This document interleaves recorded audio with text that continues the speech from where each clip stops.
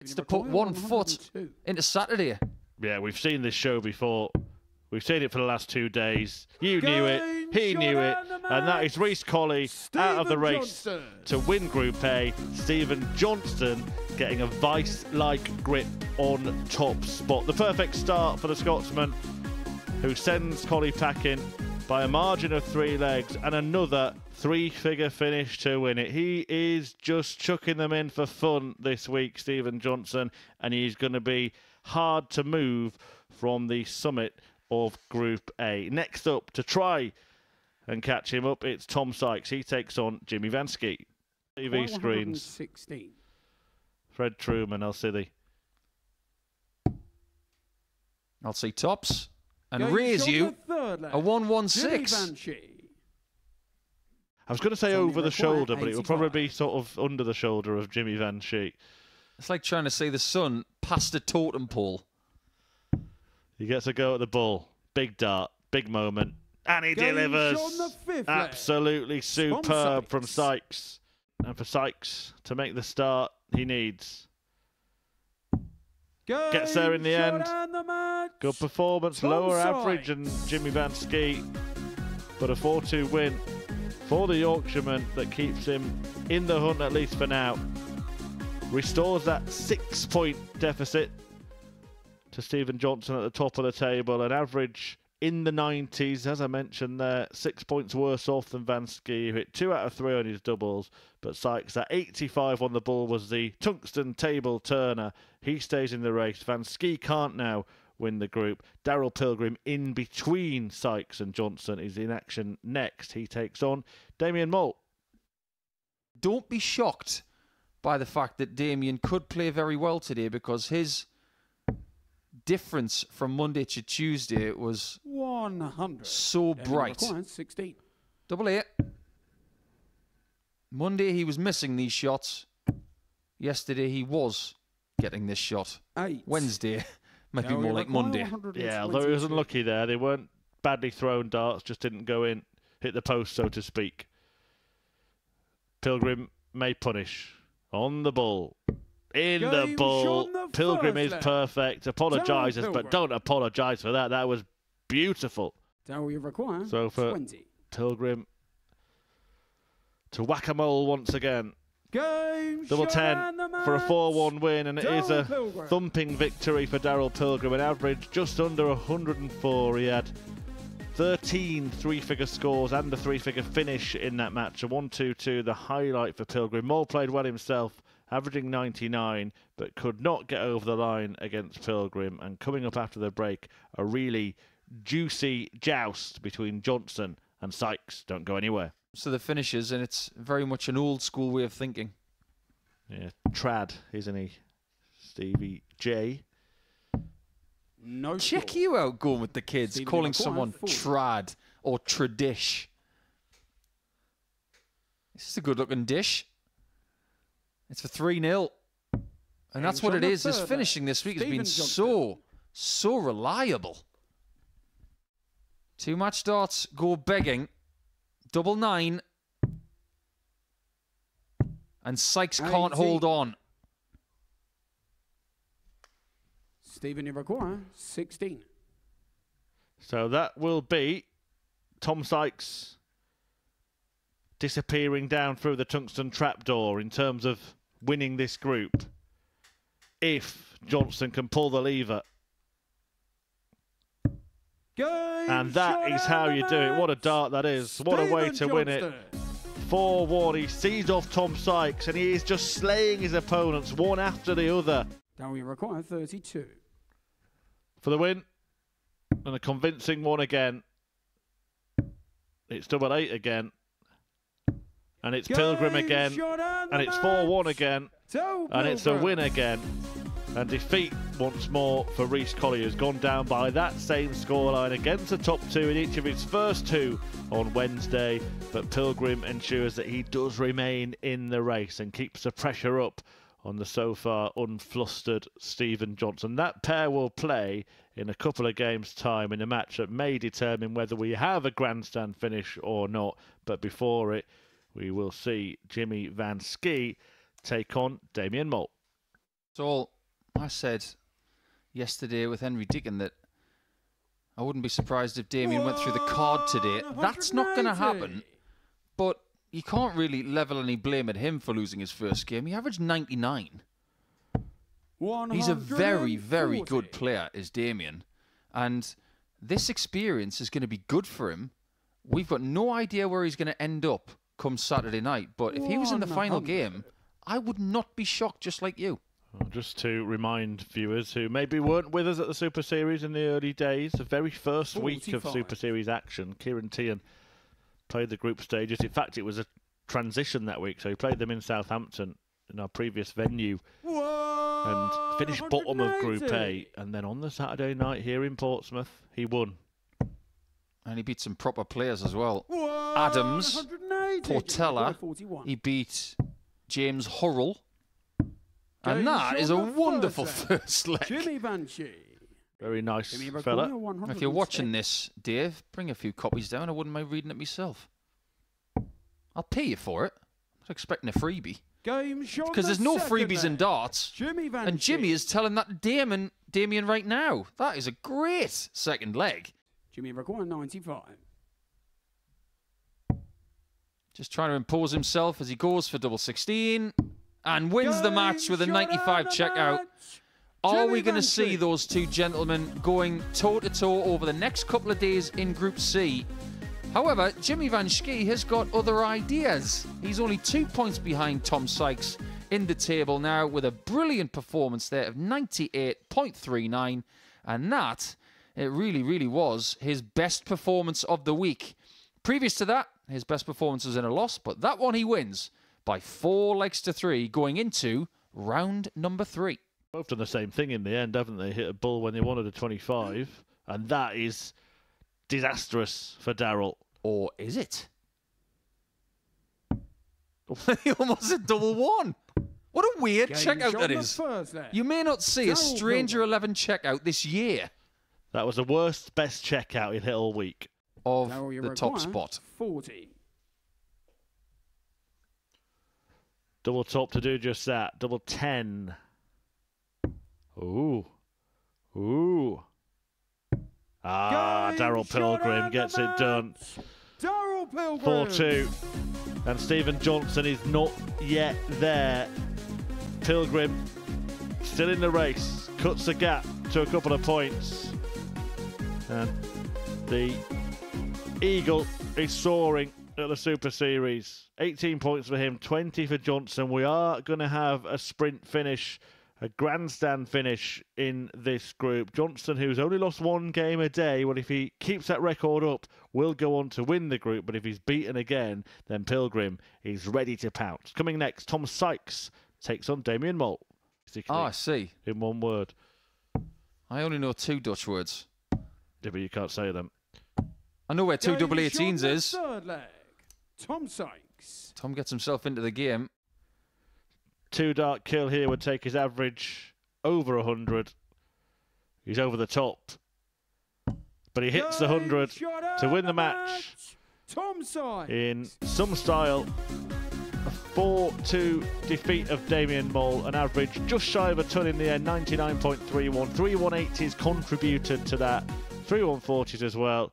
And that nice straight ton checkout to get the job done. That sees Sykes just strengthen his position in 3rd place in the table. The man immediately behind him, Jimmy Van Schie, is going to play the man immediately behind him, Reece Colley, in a few moments' time. Dutch players out there. And one of the reasons that Vincent had trouble with his game is because he had back problems. And that is very common in very tall people. 180. Brilliant start from Jimmy. Lighting up the live lounge with a maximum. Carry on. Look at that. It's a perfect guide. Oh, Jimmy.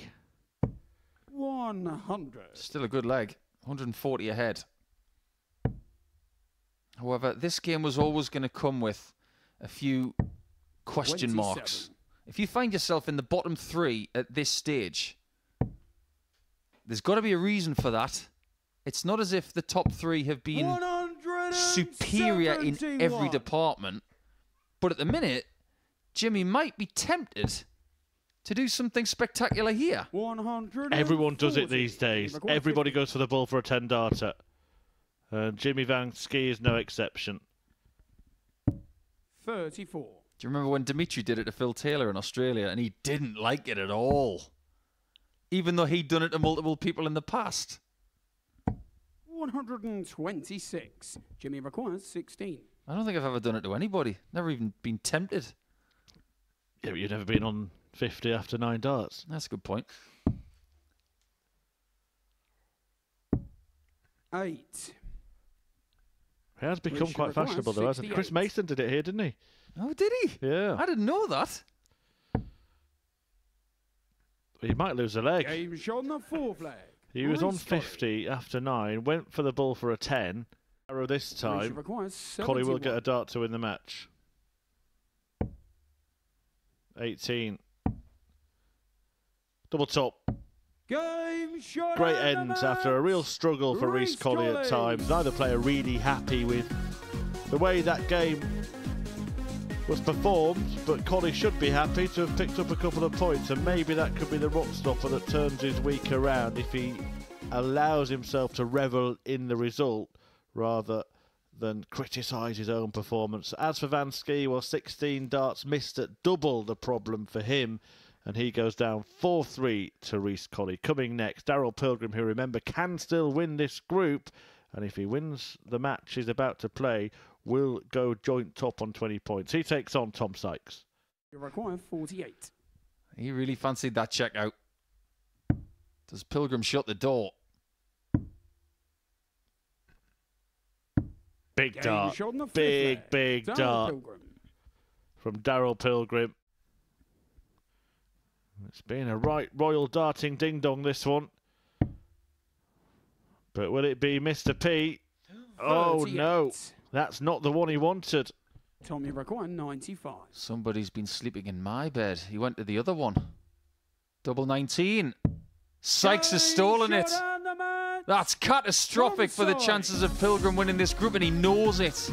As for Sykes, though, he is definitely going to be in Group B over the next couple of days. I think Sykes even feels just a tiny bit guilty of what he's accomplished there, but he might have to play it against Daryl for the next couple of days to continue what is a fascinating head-to-head, which Tom Sykes has now by 2-1 over the first 3 days. So over to you, Stevie J. Can you punch your ticket to Saturday against Jimmy Van Ski next? Stephen, you require 4. How many presents will present themselves to Stephen Johnston? Game shot on the second leg. Wow. Stephen Johnston. Well, where did that come from? And that tells me that Paul Nicholson alongside me was spot on when he said Johnson was feeling tense, because that was a release and a relief. Absolutely. You know what that was like? Just before you said, I don't think Jimmy can get over it. I think he's still feeling the reverberations of the echoes around the old church here in Portsmouth. For everybody tuning in on YouTube, Jimmy Johnson was a very famous sports coach. Coached the Miami Dolphins from 96 to 99. Oh, and they're going to give it some to each other. Come on, let's have some. Even if he'd gone tops bull, I would have been more for that. Double 2. 4. Stephen Johnston is getting early Christmas presents here. Something about Jimmy Van Ski on the doubles as well. He's missed 30 darts at double in his last 2 games. Game shot on the 5th flag. He's getting louder. Stephen Johnston. He's getting even louder. Well, the old saying, isn't it? Practice like it means everything. Play like it means nothing. Certainly hasn't been a match where the players have acted like it's meant nothing. And if Van Ski can take this, watch out. Listen up. Double 6. 100. Didn't like that at all. Does Stephen like this? No score. He's missed 5 Not just match darts, qualification darts. He is nervous in the background. I don't blame him. He's not been in a situation like this before. And he's definitely not been in a last leg decider like this before. Jimmy requires. He got so close. He thought he'd done it. He thought he'd won it. He didn't.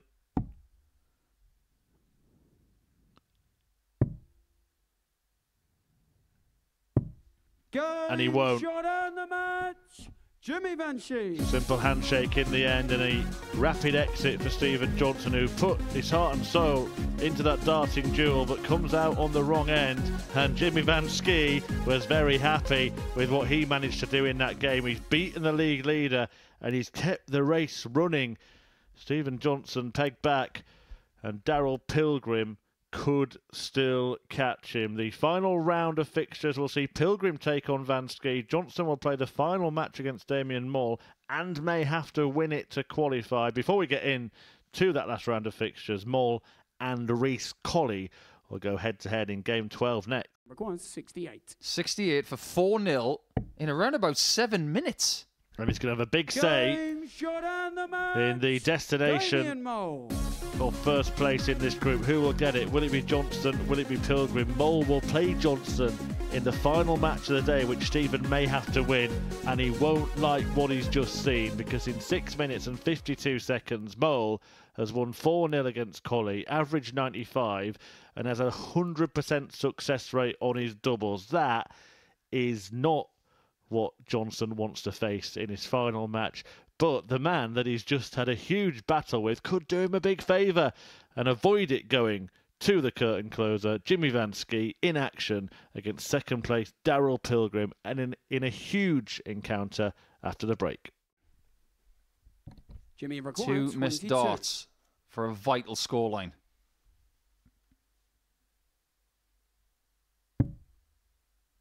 That was an aggressive first dart. How's his double four? Oh, right on the wire twice. They're not bad darts. They weren't badly thrown. They just missed. Didn't go in. And Daryl Pilgrim, write him off at your peril here at the Modus Super Series. He's done his job.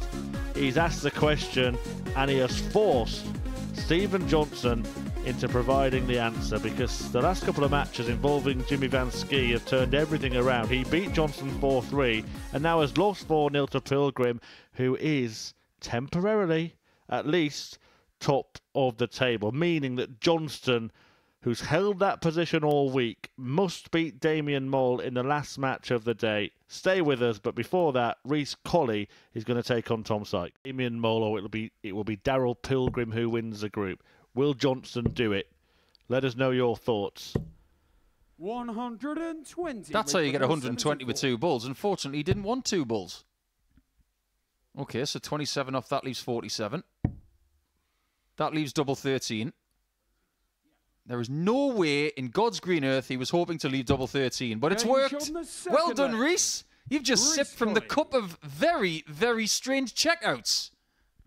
You get 133, you leave 150, which is 2 treble 19s, double 18. You get those 3, then you leave the shot he had, but he missed it. And Reece Colley takes 100 out for 2-2. Great passage of play. That's just another spin on that. But 81 points separate us from the build-up to that final match. And double 12 gives Tom Sykes an 11-dart finish. So he will be in 3rd position in the table, and Reece Colley is going to finish in 5th. Great respect between those two. And over the last 3 days, Tom Sykes has had Reece Colley in his pocket. He's beaten him 3 times, and that acceleration towards the end, and he remained perfect like Reece did on the doubles. It's 100% for them both, but Tom Sykes, just like Damian Mall in Game 12, is 4 from 4. We say goodbye to him for now. We'll see you tomorrow night. As for Reece, we'll see you tomorrow afternoon. We'll see everybody else for the next match, which is the clincher after this. 150. But he gets a chance here to break not just the throw, but the heart of Stephen Johnson. Has he broken his spirit with that fabulous 3-figure finish? 9. Well, now he doesn't look Damien, you like a require genius, 100. does he? Because he should have had 3 darts at the outer ring. And Damien Game Mole shown only the needs full 1. flag. And Daryl Damien Pilgrim Mole. only needs 1 leg to come from Mole. Damien, you require That cannot 16. continue. This has got to go in.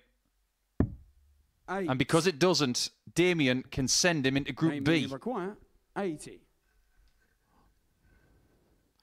We knew a performance was likely from him.